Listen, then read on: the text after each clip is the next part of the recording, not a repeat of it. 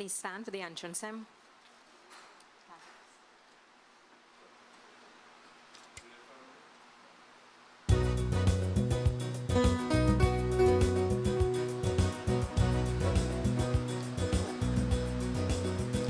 Gather Christians, let's now celebrate.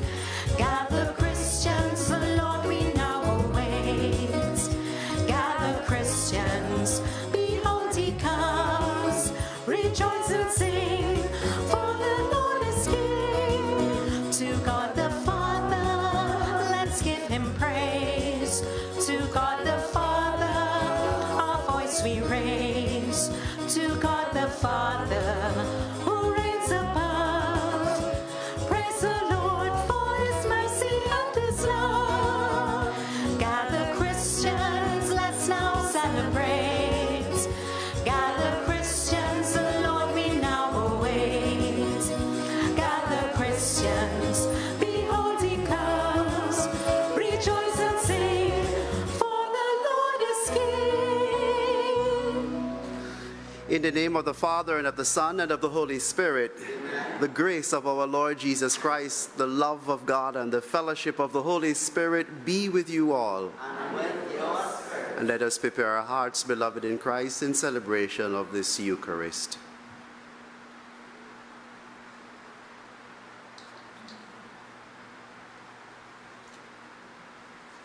You were sent to heal the contrite of heart. Lord, have mercy. You came to call sinners. Christ, have mercy. You are seated at the right hand of the Father to intercede for us. Lord, have mercy. May Almighty God have mercy on us, forgive us our sins, and bring us to life everlasting. Glory to God in the highest, and on earth peace to people of good will. We praise you, we bless you, we adore you, we glorify you. We give you thanks for your great glory. Lord God, Heavenly King, O God, Almighty Father, Lord Jesus Christ, only begotten Son, Lord God, Lamb of God, Son of the Father, you take away the sins of the world, have mercy on us. You take away the sins of the world, receive our prayer. You are seated at the right hand of the Father, have mercy on us. For you alone are the Holy One, you alone are the Lord, you alone are the Most High, Jesus Christ, with the Holy Spirit, in the glory of God the Father. Amen. Let us pray as we celebrate on this day the solemnity of the birth of John the Baptist. O God, who raised up St. John the Baptist to make ready a nation fit for Christ the Lord, give your people the grace of spiritual joys and direct the hearts of all the faithful into the way of salvation and peace. Through our Lord Jesus Christ, your Son, who lives and reigns with you in the unity of the Holy Spirit, one God, forever and ever.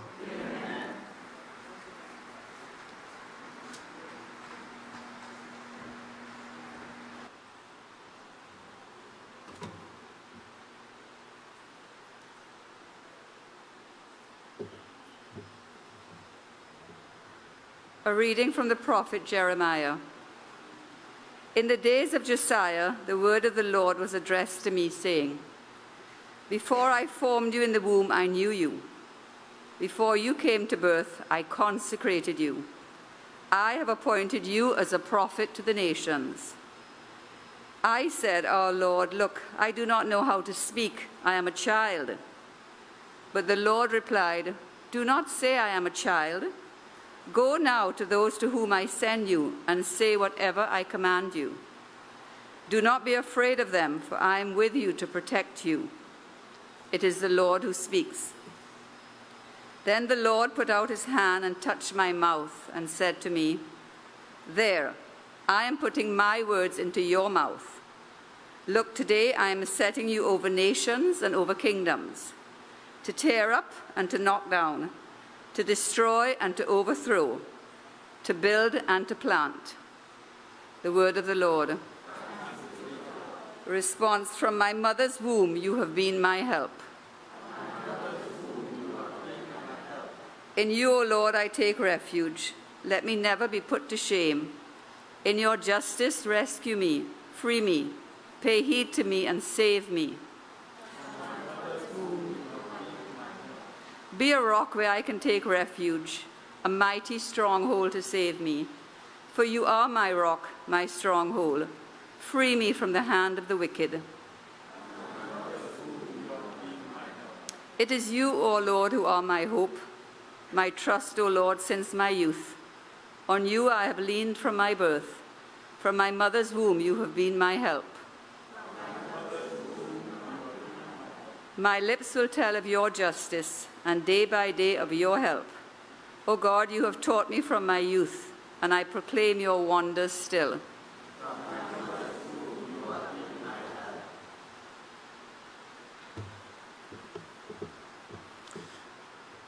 A reading from the first letter of St. Peter. You did not see Jesus Christ, yet you love him. And still, without seeing him, you are already filled with joy so glorious that it cannot be described, because you believe. And you are sure of the end to which your faith looks forward, that is, the salvation of your souls. It was this salvation that the prophets were looking and searching so hard for. Their prophecies were about the grace which was to come to you. The Spirit of Christ, which was in them, foretold the sufferings of Christ and the glories that would come after them. And they tried to find out at what time and in what circumstances all this was to be expected. It was revealed to them that the news they brought of all the things which have now been announced to you by those who preached to you the good news through the Holy Spirit sent from heaven was for you and not for themselves. Even the angels long to catch a glimpse of these things. The word of the Lord. Thanks be to God.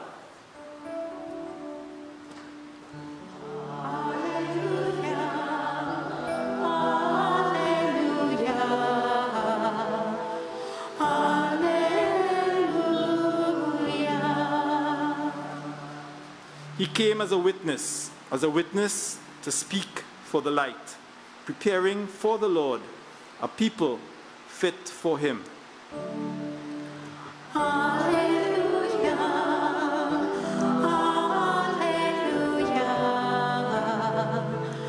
hallelujah.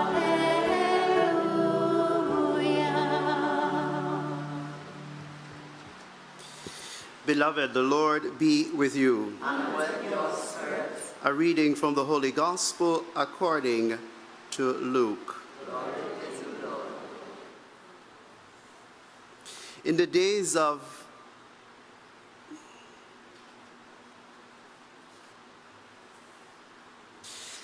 the time came for Elizabeth to have her child. And she gave birth to a son, and when her neighbors and relations heard that the Lord had shown her so great a kindness, they shared her joy. Now on the 8th day they came to circumcise the child. They were going to call him Zachariah, after his father. But his mother spoke up. No, she said, he's to be called John. They said to her, but no one in your family has that name, and made signs to his father to find out what he wanted him called. The father asked for a writing tablet and wrote, his name is John. And they were all astonished. At that instant, his power of speech returned, and he spoke and praised God. All their neighbors were filled with awe, and the whole affair was talked about throughout the hill country of Judea. All those who heard of it treasured it in their hearts. What will this child turn out to be? They wondered. And indeed, the hand of the Lord was with him. The child grew up, and his spirit matured, and he lived out in the wilderness until the day he appeared openly to Israel. the gospel, the good news of our Lord Jesus Christ.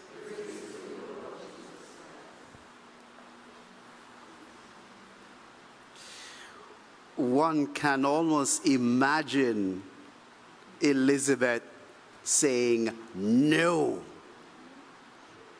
he will be called John. You can imagine how determined and aggressive and assertive she must have been. And that's what struck me in this gospel reading. Well, yesterday, beloved in Christ, the message of yesterday's scripture readings, the message was, enter through the narrow gate. And we shared that the narrow gate is a choice of position. And once you choose that position, once you choose that way of life, you then automatically reject another way of life. And once you choose a particular way of life, at least once you choose the way of Jesus Christ, it will lead to suffering. It will lead to rejection. So suffering and rejection occurs because it's an unpopular choice. It's going against the current. It's going against tradition. It's going against popular opinions. It's going against popular practice. And that's why Jesus considers it this gate, this choice, a narrow gate, because it entails suffering. So today, as we celebrate the solemnity of the birth of John the Baptist, we now listen to Elizabeth's emphatic and aggressive no. And Zachariah's gently writing on the tablet, his name is John. Both of them, the parents of John the Baptist, have made a choice. They've made a choice. And they have chosen to go through the narrow gate. They both made a clear choice. They both made a clear choice, a narrow gate experience. Why? Because they are going against the traditional practice of naming the son after the father. They have made a choice. They have made a narrow gate choice, because it makes no sense for the other family members for him to be called John. That's a choice. It's a narrow gate experience because their choice is disconnected from the religious and family tradition. It's a choice. And because they've made that choice, one can almost imagine both being rejected, scorned upon, because they've moved away from the family tradition. But Elizabeth and Zachariah made a choice because this choice of theirs has been inspired by their relationship with God. It is in and through this relationship with God that the name of the Son is revealed. This choice is inspired by the revelation of the mission of this child. This choice has been made because they are being obedient to God. This choice is not a frivolous choice. It's not a fly-by-night choice. It's a choice that is grounded and deepened and inspired through their relationship with God. And so, beloved in Christ, the message for us today is that when you and I make a choice, when you and I make a narrow gate choice, it will give birth to something new in our lives. Only when we enter the narrow gate that we'll experience something new, something different in our lives. You know, many of us have been admiring the beautiful pui trees along, if you walk or jog along Lady Chancellor Road up that hill, you see some magnificent yellow pui trees. But one day I was walking up there and I noticed that at least those pui trees that were along the road, I noticed that the roots of those trees were penetrating narrow, very narrow stones, the holes in the stones, in the rocks of the hill. The roots of the trees were going through those narrow passages. And I thought to myself, this is a meaning. It's only when you and I go through the narrow gate, like these roots, that we will experience something as beautiful, something new as the pui tree. Something new will be born in us. And that's what we see in the saints, in the lives of the saints. We honor the saints today like John the Baptist and all the saints because they made a choice to enter the narrow gate. And as they entered the narrow gate, something different, something new was born in their lives. For John the Baptist, he chose the narrow gate of life and ministry in the desert, and that gave new birth to persons coming to him to change their lives because they were converted. And so the challenge that I offer to you, beloved in Christ, as we celebrate today's solemnities, do you wish to give birth to something new in your life? If you want to give birth to something new in your life, then the choice is choose the narrow gate. When we were growing up as children, there are two sayings that our parents used to rivet in our heads. One was, if you want something good, your nose have to run. Do you have that in Trinidad? If you want something good, your nose have to run. And the second saying they used to rivet in our head is, it slipped me now, about sucking salt out of a wooden spoon. If you want something good, you have to suck salt out of a wooden spoon. What they were basically saying to us is that you've got to choose the narrow gate, the narrow gate of sacrifice, in order for something new to be born in your lives. Nothing new will be born unless you make sacrifices. And that's what Elizabeth did, and Zachariah did, and that's what their son John did. Let us pray for the grace to choose the narrow gate. Amen.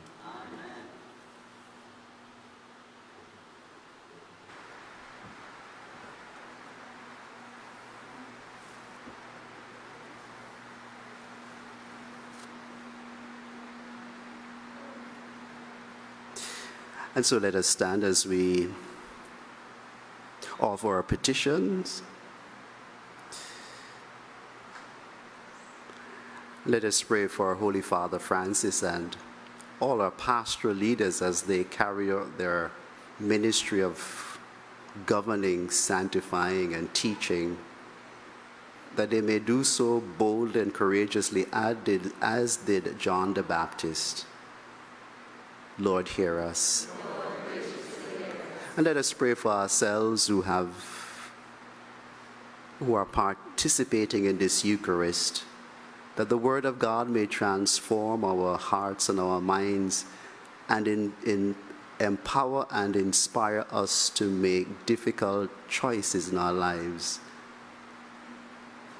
Lord, hear us. We pray in a special way for Vanessa as she celebrates her birthday, and also for Joan Calus. We pray that their hearts may be filled with gratitude for the gift of life. Lord, hear us. And we pray for the safe return home of Suzette, Patrick, Scylla, and Marceline. Lord, hear us. And for all those who have died and gone before us marked with the sign of faith, especially Patricia Ross, Jean dos Santos, and Anthony Chong. Lord, hear us. Good and merciful God, we thank you for listening attentively to the prayers that we have offered to you. In Christ's name we pray. Amen.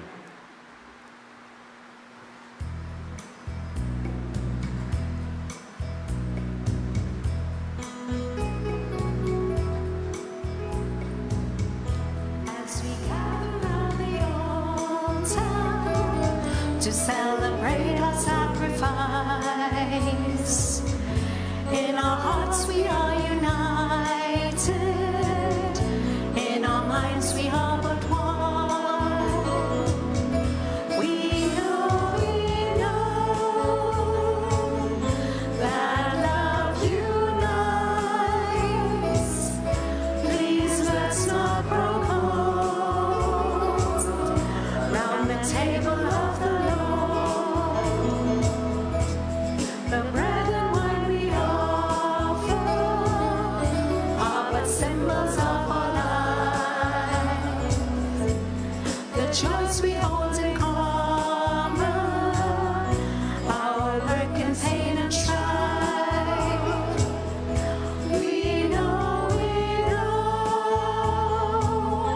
that love unites. Please let's not grow cold round the table of the Lord.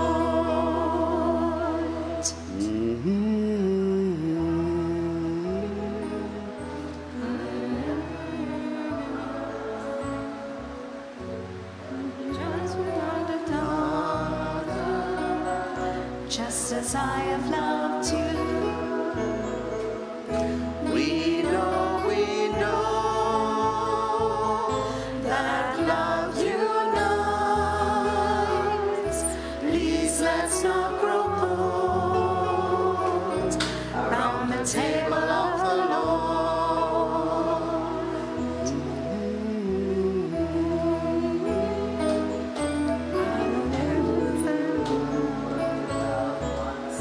Won't you love one another just as I have loved you? We know that love unites. Please let's not grow cold round the table of the Lord.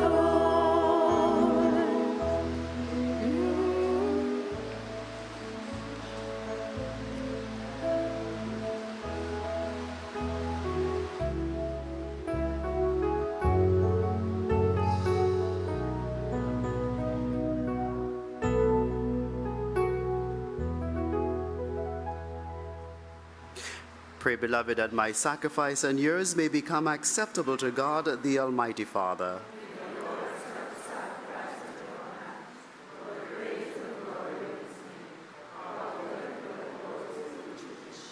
We place these offerings on your altar, O Lord, to celebrate with fitting honor the nativity of him who both foretold the coming of the world's Savior and pointed him out when he came, who lives and reigns forever and ever. Amen. The Lord be with you. Lift up your hearts. Let us give thanks to the Lord our God. It is truly right and just, our duty and our salvation, always and everywhere to give you thanks, Lord, Holy Father, Almighty and eternal God, through Christ our Lord. In his precursor, John the Baptist, we praise your great glory. For you consecrated him for a singular honor among those born of women. His birth brought great rejoicing. Even in the womb he leapt for joy at the coming of our human salvation. He alone of all the prophets pointed out the Lamb of redemption. And to make holy the flowing waters, he baptized the very author of baptism, and was privileged to bear him supreme witness by shedding of his blood. And so with the powers of heaven we worship you constantly on earth, and before your majesty without end we acclaim, Holy.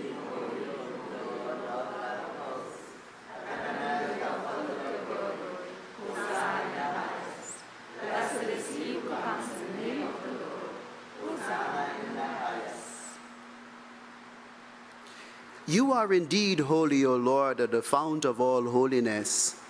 Make holy, therefore, these gifts, we pray, by sending down your Spirit upon them like the dewfall, so that they may become for us the body and the blood of our Lord Jesus Christ. At the time he was betrayed and entered willingly into his passion, he took bread and giving thanks, broke it and gave it to his disciples, saying, Take this, all of you, and eat of it, for this is my body, which will be given up for you.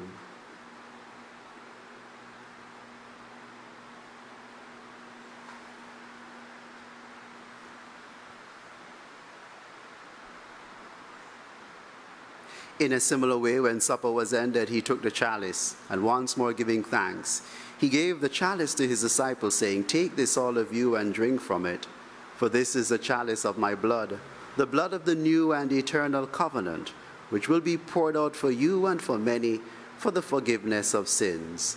Do this in memory of me."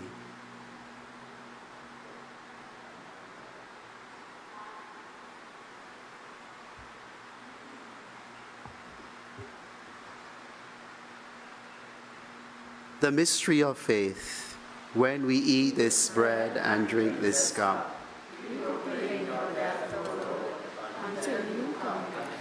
therefore, as we celebrate the memorial of his death and resurrection, we offer you, Lord, the bread of life and the chalice of salvation, giving thanks that you have held us worthy to be in your presence and minister to you.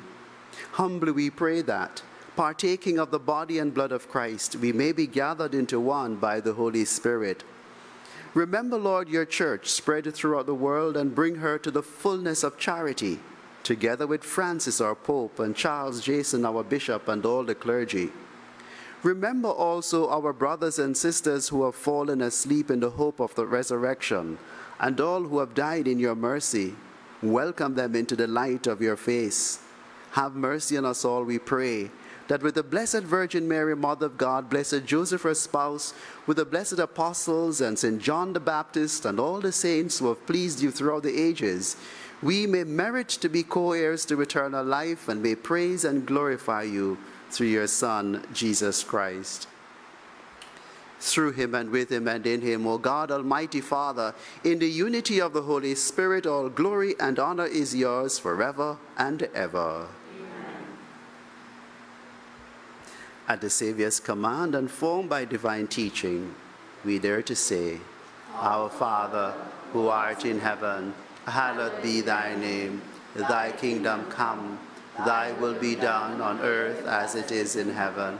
Give us this day our daily bread, and forgive us our trespasses, as we forgive those who trespass against us.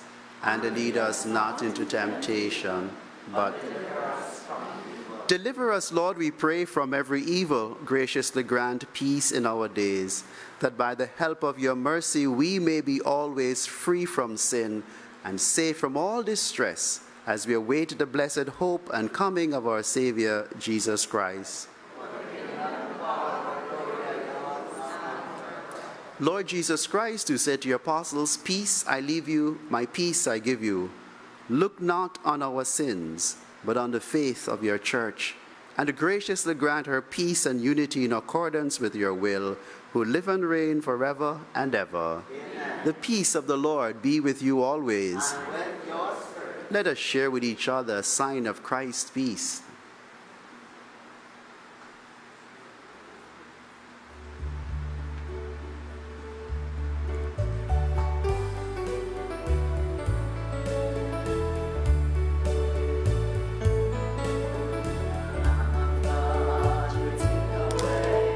Sins of the world, have mercy on us, Lamb of God. Lamb of God, you take away the sins of the world. Have mercy on us, Lamb of God. Lamb of God, you take away the sins of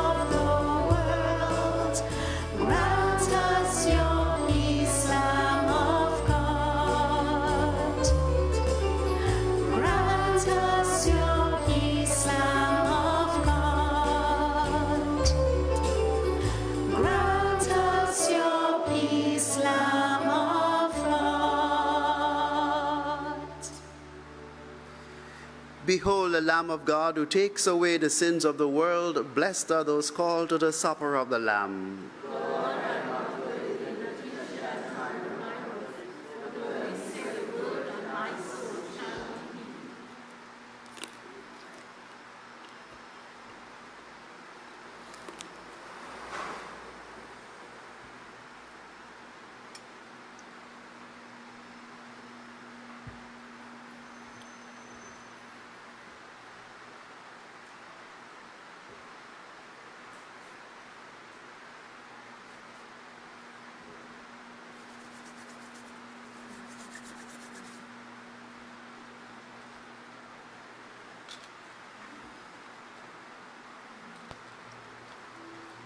Sister, brother, at this time, you too are invited to receive Jesus.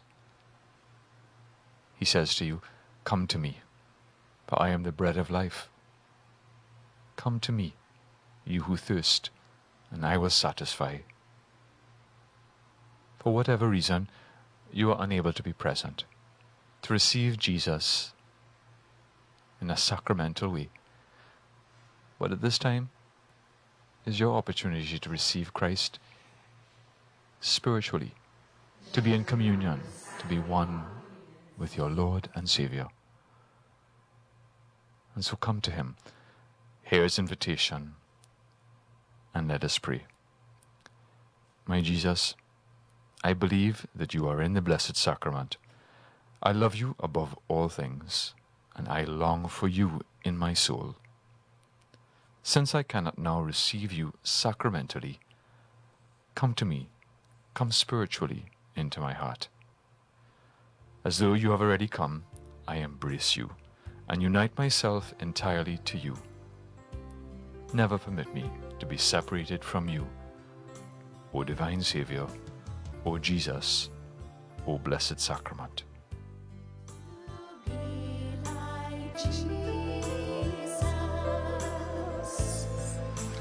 All I ask is to be like him.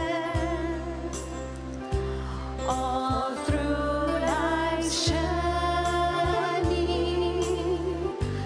from earth to glory. All I ask is to be like him, to love like Jesus, to love like Jesus, to love like Jesus.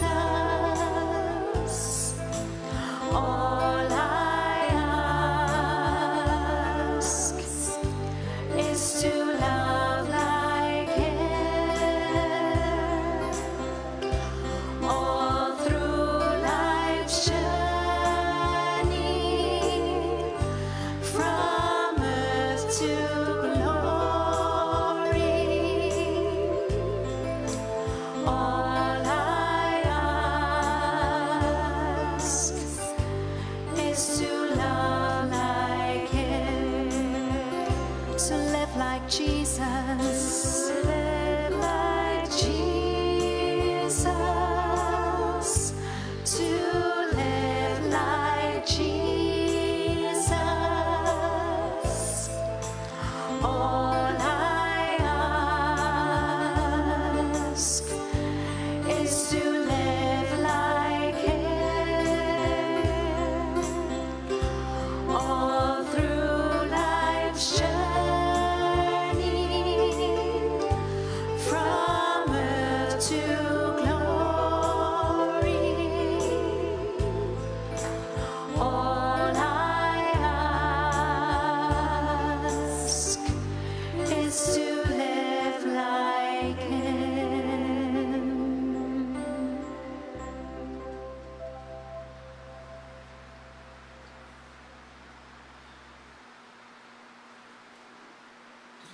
Let us pray. Having feasted on the banquet of the heavenly Lamb, we pray, O Lord, that finding joy in the nativity of St. John the Baptist, your church may know as the author of her rebirth the Christ whose coming John foretold, who lives and reigns forever and ever. Amen. The Lord be with you. And with your spirit. May Almighty God bless you, the Father, and the Son, and the Holy Spirit. Amen. Go announce the good news by your lives. Thanks be